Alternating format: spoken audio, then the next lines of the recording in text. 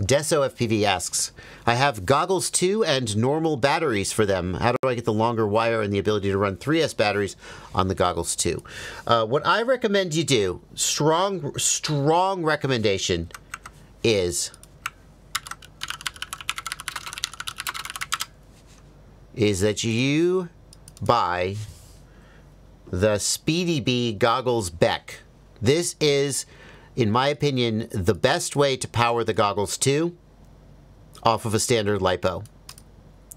Now, make sure that you pick the correct cable. The default is the G2. The V2 goggle has a different size plug. If you have a standard FPV goggle, you would pick this one because that's the same size plug used by most of them, like analog goggles and so forth, Sky Zones, etc., Fat Sharks. But for the G3, you would pick this one. And what that lets you do is plug in, there we go, plug in basically any LiPo, I think from 2S up to 6S. Now, the goggles 3, I think they require something like 11 volts. No, they go down to 2S because this outputs 9 volts over, yeah. So with that cable, you can power it off of 9 volts. And you could use any battery you want. Here we go, 3S to 6S. Okay, so 3S to 6S input, and you power the goggles, and that would be my recommendation.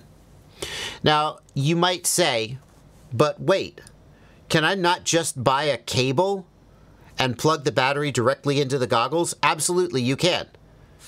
I think this is the better way to do it because this lets you use any battery, 3S to 6S. You just grab whatever you've got, you plug it in. And this just feeds the goggles a constant 9 volts, but it does have an adjustable voltage alarm, which is very nice. This didn't used to have an adjustable low voltage alarm. It was just a fixed value. Now we can set the low voltage alarm to whatever we want. Well, any one of these values, 9 volts, 10 volts, 12 volts, etc. And it'll start beeping.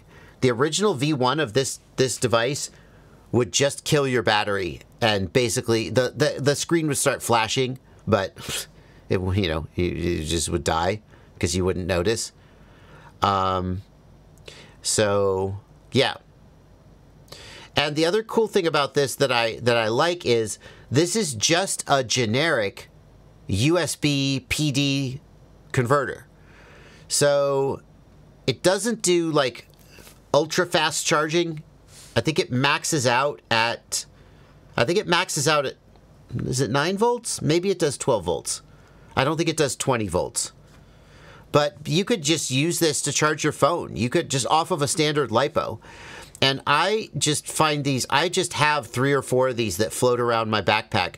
And like, oh, my phone is getting low. Boom, plug in a LiPo.